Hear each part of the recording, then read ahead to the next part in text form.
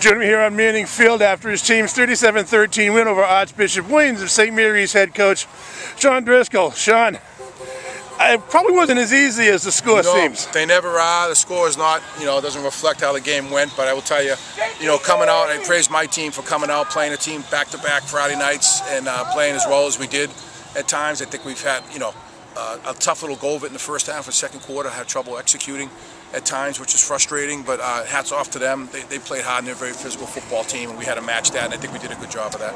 You managed to get ahead and stay ahead. You never really gave them an opportunity to really get back into the game. Yeah, I think that stop at the second half before the half ended was big for us.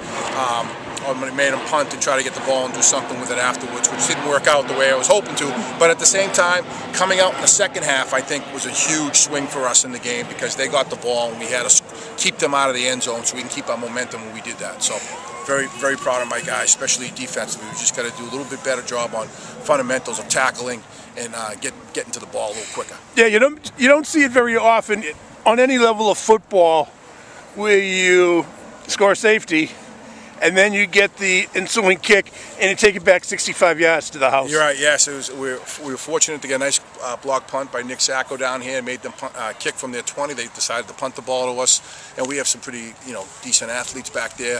One bounce, picked it up, and found a little seam, and it was gone. It was a short field, so we were fortunate. But like I said, it's a team effort.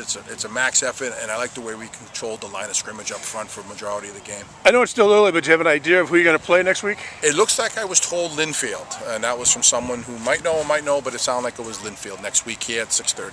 Oh, that's you still. Yeah, it's nice, and you play for home field, and you get in the playoffs in this tournament, and everybody likes to be home, so that's good. And we were guaranteed 2 home games, so we're fortunate as long as we just keep playing solid and keeping this train rolling. Great. Coach, congratulations. Always great to see you. Thank you. Always.